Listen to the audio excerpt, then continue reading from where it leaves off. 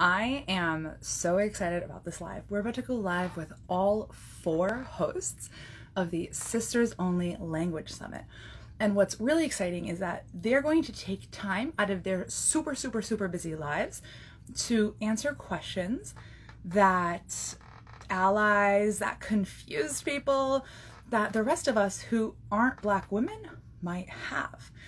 And this is awesome because they don't have to do this. They definitely don't have to take the time to explain to us something that doesn't concern us, but they're going to.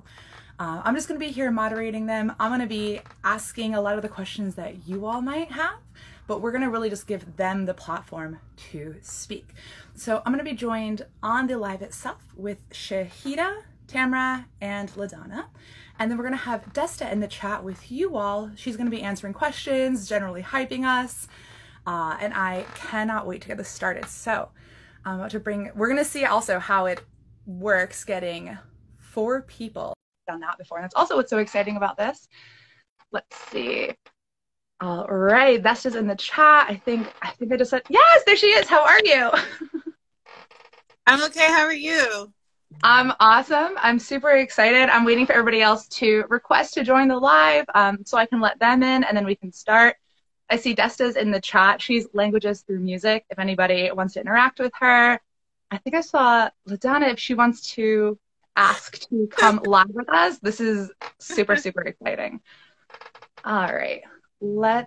Hey, everybody. Hey, everybody. Hi. This is awesome. All right, here we have. I'm gonna turn this fan on because it's like kind of hot, and they don't believe in air conditioning here in Germany. So I hope it doesn't bother you guys. I'm sideways. Awesome. There we go. How you doing, huh? Good. I'm gonna have to hold this. Awesome. Cool. We have so many people in the chat right now. I know we're still waiting on Tamra. We could start without her if y'all want. We could wait a second. I know Desta's in the chat hanging out. Whatever y'all want to do. Just bear with me. Just want to make sure that you don't hear the fan, right? I have it on low. Okay, good. Right. I turned my fan down. It's hot, so. Awesome. So I'm going to keep an eye out for Tamara when she shows up, but we can start with the first question since a bunch of people just came in through the chat, which is, just to start, let's actually give everybody the tiniest little background. What is SOLS? What is Sisters Only Language Summit? So we have a context. Okay, so Sisters Only Language Summit is really, it's a language summit for Black women and gender non-conforming individuals who just want to sit around and talk about language in a safe space and just have fun twice a year and just have a good time. Cool. So I'm not racist. I'm an ally, so I can come, right? Well, the way it works is we're creating a safe space, and so in creating a safe space, we don't want to feel like censored, because a lot of times, even though we have allies in the room, sometimes we feel censored. We don't feel free to express ourselves, our concerns, problems that we may have. We have to be considerate. We feel like we have to be considerate of allies. So we really want to have a space where we can say what needs to be said, get whatever advice we need to get, ask whatever questions we need to ask without feeling like we have to watch out for other people's feelings. So we're hoping that the allies can understand that.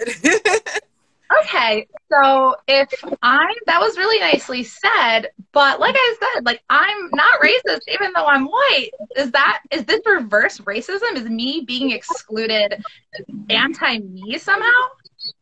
No. So the short answer is no. The slightly longer but still short answer is no, because 1, reverse racism is not a thing. And 2, it's really not about trying to put anyone down or prevent anyone from accessing information or having opportunities. It's really the opposite of that. and creating opportunities and conversation and like an enjoyable, safe space for us to just essentially, we're still talking about languages. I promise it's not a secret society. We're just talking about languages with people who can relate to things outside of languages. Okay, cool. So it's not about me at all. It's actually about you. That makes sense. Exactly. Yeah. Awesome. We have camera coming up in the chat right now. Honey, if you want to just request to be in the video, I'll let you in. Cool. So then why do you need this event? Why is that important?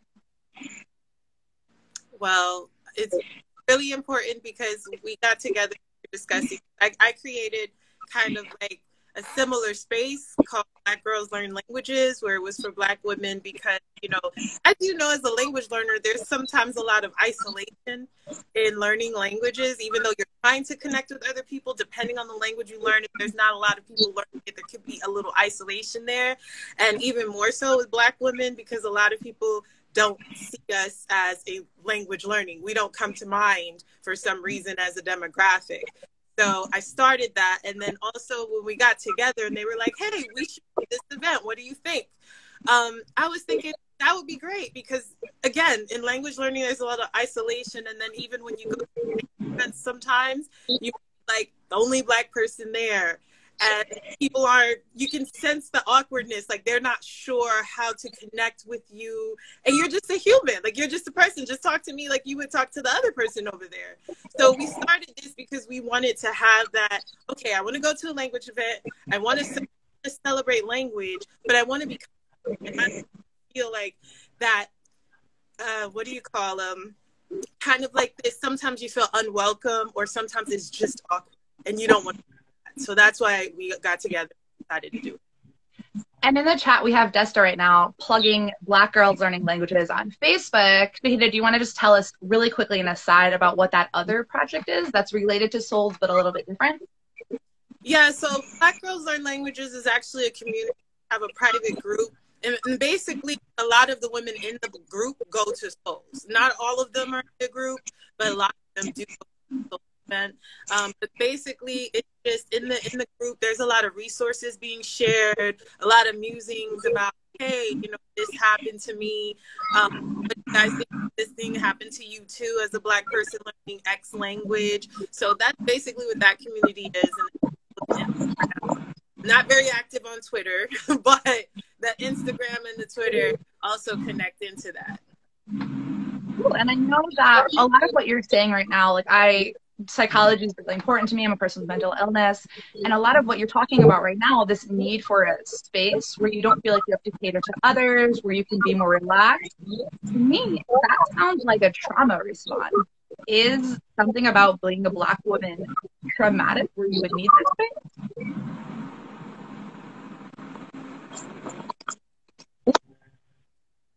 I know we talked about Tamara potentially answering this, but she just got on, so I'm hoping the AV is all good with her. Cool. Can you guys hear me? Yes. Okay, cool.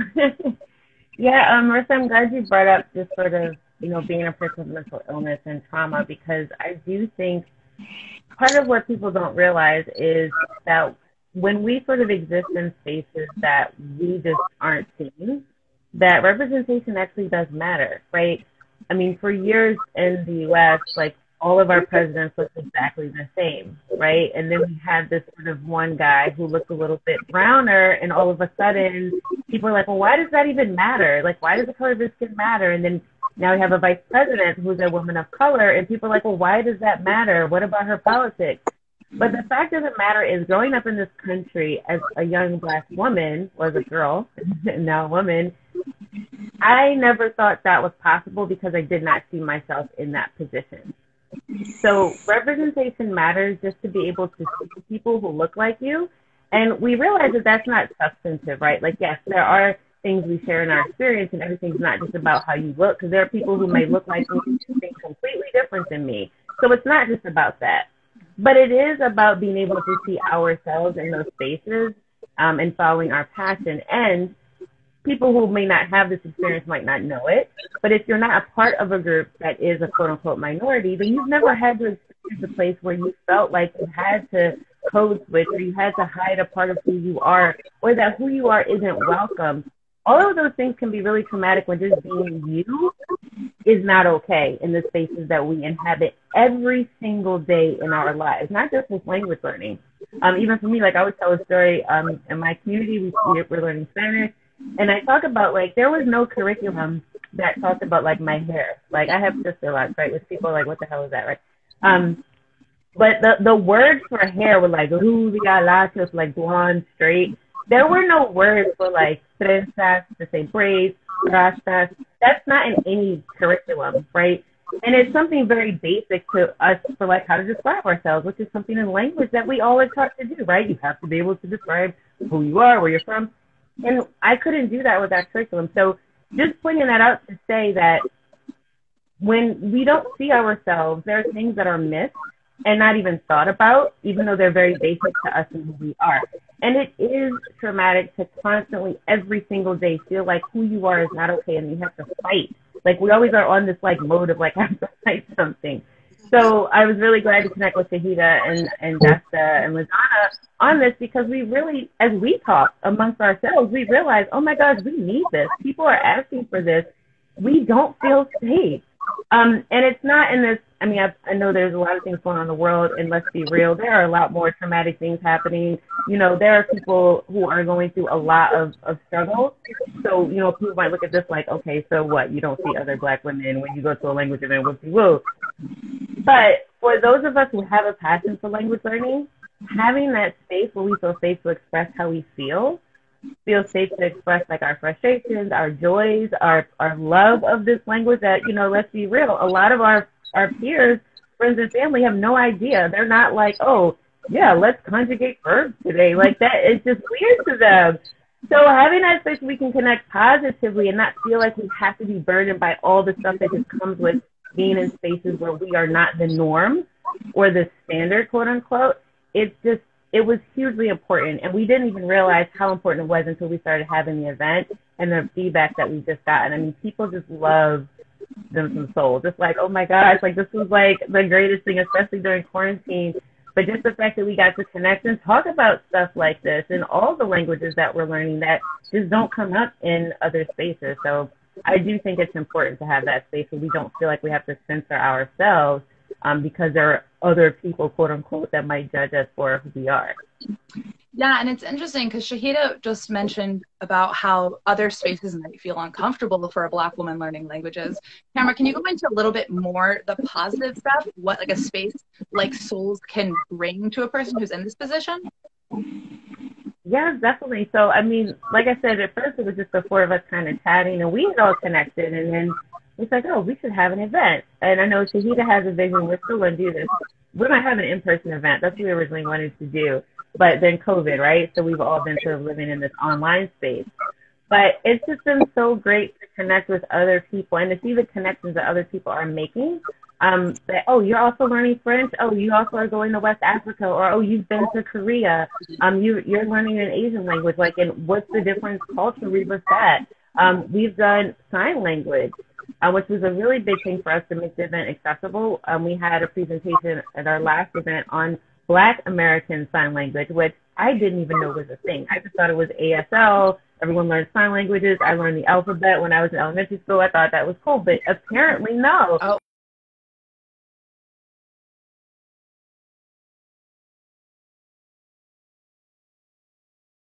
Up back where we left off, I think.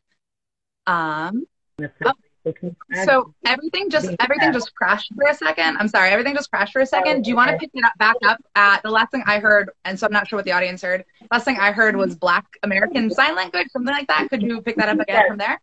Thanks.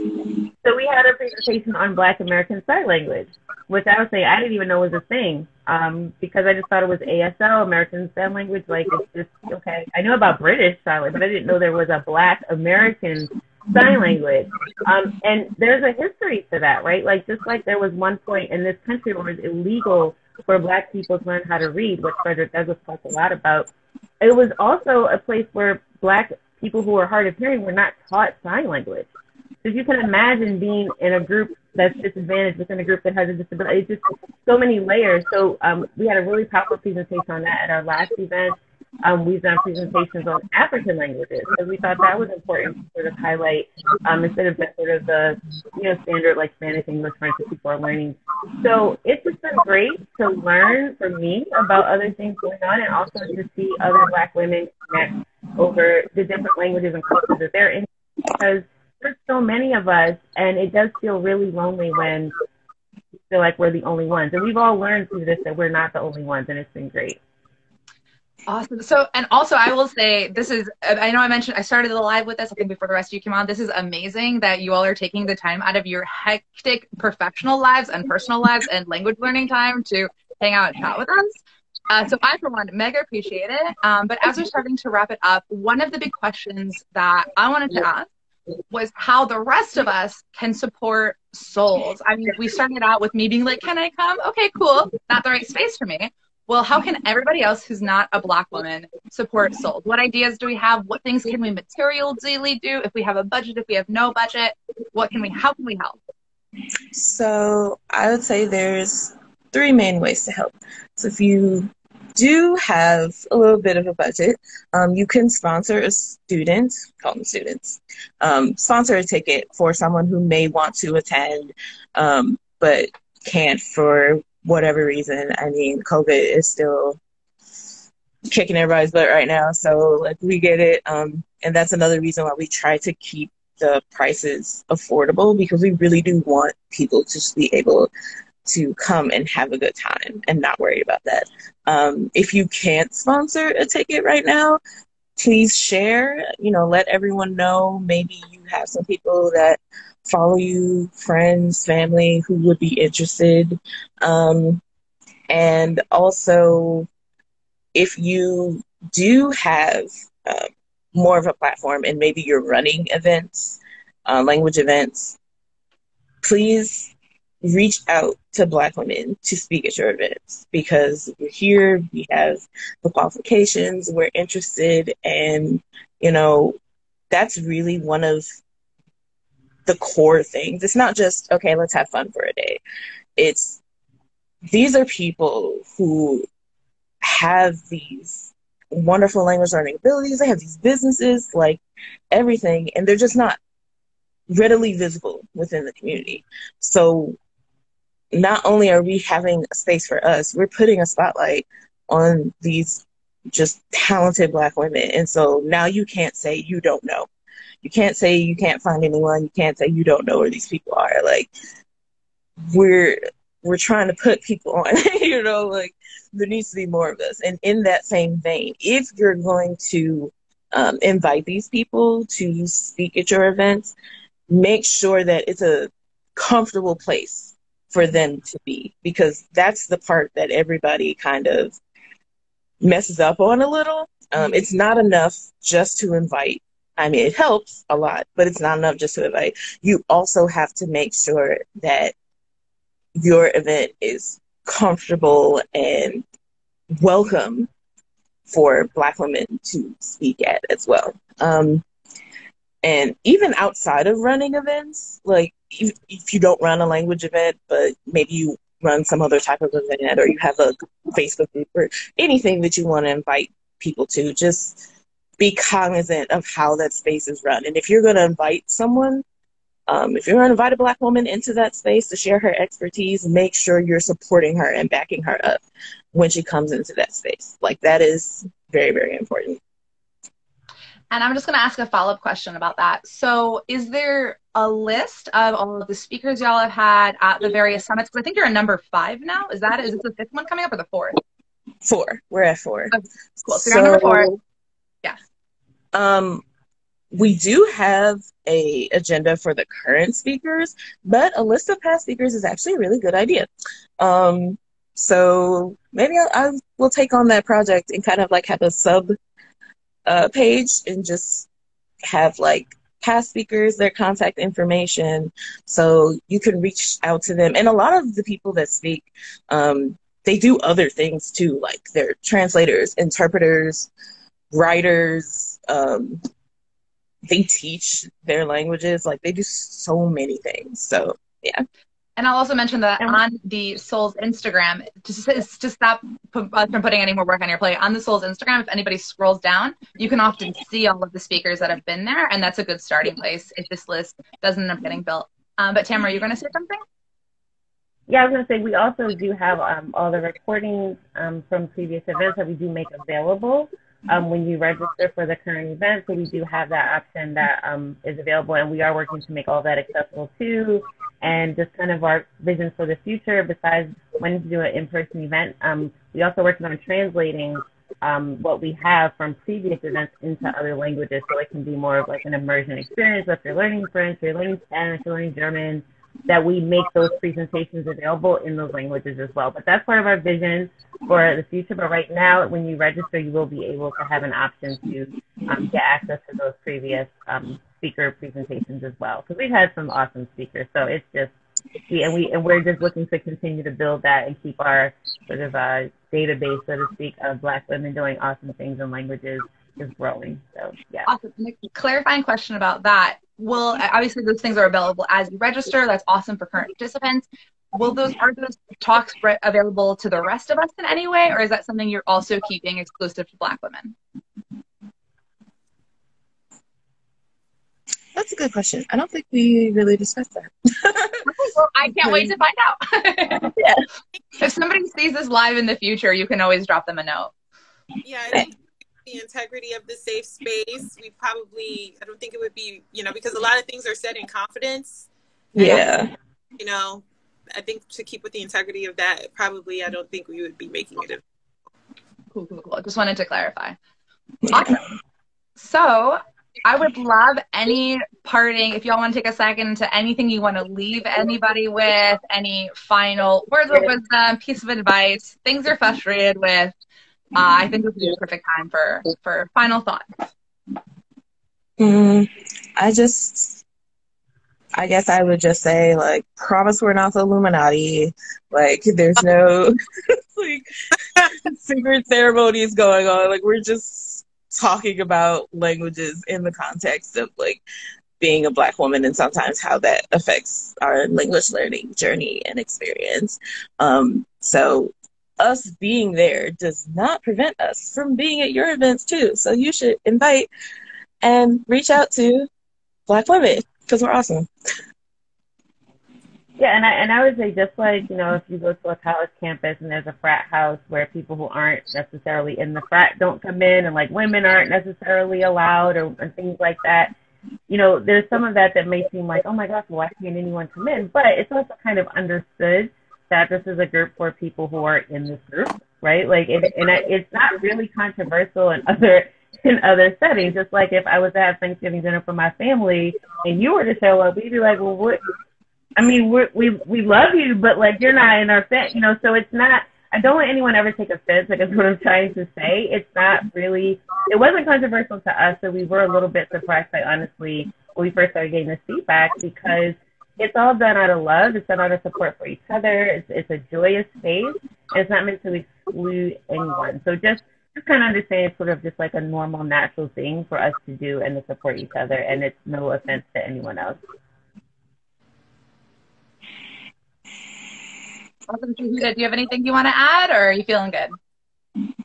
I mean, they've said it all. It's like, I was actually floored myself when we were going through like some of the feedback and the correspondence we were getting. I was just like, what's going on? I mean, it was really, and it was a little, I don't know what the word is, but it is a little disconcerting, I guess I could say. I was really surprised. So I really hope that this helps give some clarity so that people will, understand this is not about anyone but Black women.